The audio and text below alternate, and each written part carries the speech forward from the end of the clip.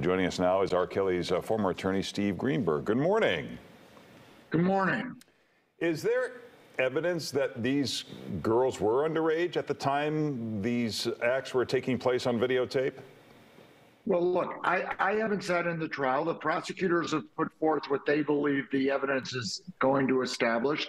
The defense has been very vigorous in cross-examining. And now we've heard from McDavid, who says, I was there at the time. These people were not underage. People looked into it. We had investigators, we had attorneys. People were making false accusations against R. Kelly. There was a billboard where they advertised, come extort R. Kelly, essentially. So I think there's a real question as to whether people were underage. Ultimately, the jury's going to see the evidence, watch the video, hear the witnesses, and they'll make that decision. How do you think the defense is doing so far? We're seeing evidence of these tapes, and we're hearing heart-wrenching witness testimony. How do you think the defense is doing combating that?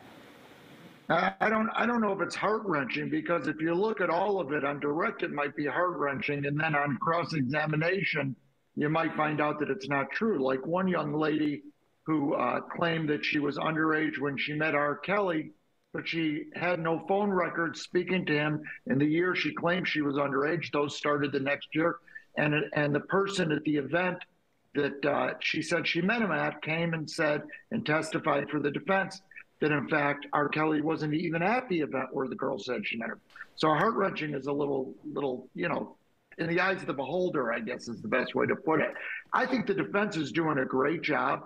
The judge, to his credit, is letting them ask the questions that need to be asked, and the jurors get to see the witnesses. As I said, the prosecution asks the questions on direct. This is what they believe. The defense asks questions on cross, and then the jury evaluates it all and makes a decision.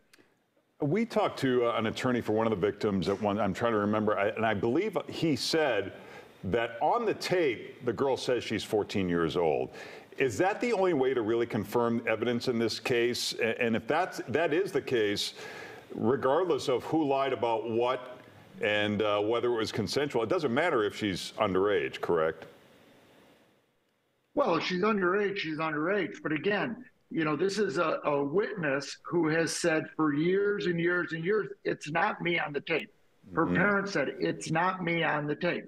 Now they're coming and they're saying something different. Again, you've got two different sets of statements. And the earlier statements that it was not her on the tape were all made under oath.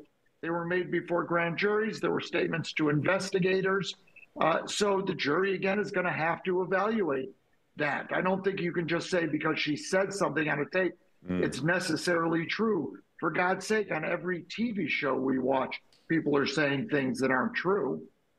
Are you in contact with the defense at all, or are you involved with the defense team at all at any level, and have you been in contact with R. Kelly? Look, I love Robert. I still represent Robert on the state court cases that are pending here in Illinois. I first introduced him to his current defense lawyer and talk to them all the time. I'll do anything I can to help. I think that this is a case that never should have been brought. These issues were all decided by a jury.